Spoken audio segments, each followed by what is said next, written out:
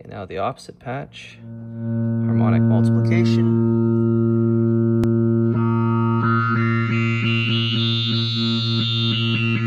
And it all tracks together nicely.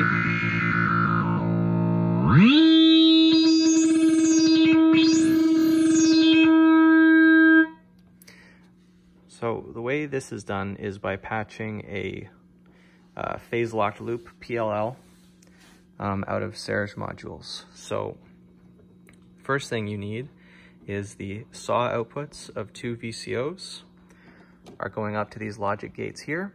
They're both bridged, so all I'm doing is using these to turn the SAW waves into square waves to logic signals.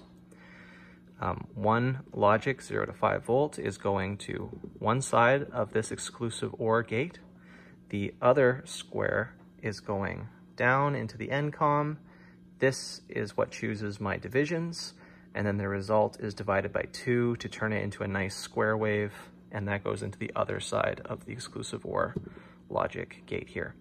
An exclusive OR logic gate can be used as a phase comparator, which is what we need to push a VCO up or down to match the other one.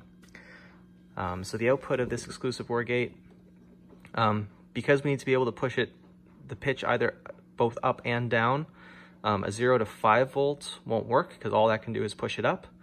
So this signal comes over into this mixer. It's bridged again, so this is 0 to 5, and then we add it again, so it's 0 to 10, and then we bring it down -5, so now that 0 to 5 volt is now -5 to +5, which gives us a nice full swing. That then comes into the portamento in, which is used as a low-pass filter to turn that into a smoother CV voltage. And then it's also patched over, and this is the source of the kind of dirty sound. I need to dial this in still. A little bit is put into the linear FM, and that is injected also by the exclusive OR going high here, which is the little kick it needs to lock in. I'm gonna try to figure a workaround there, but all of that together gives you really nice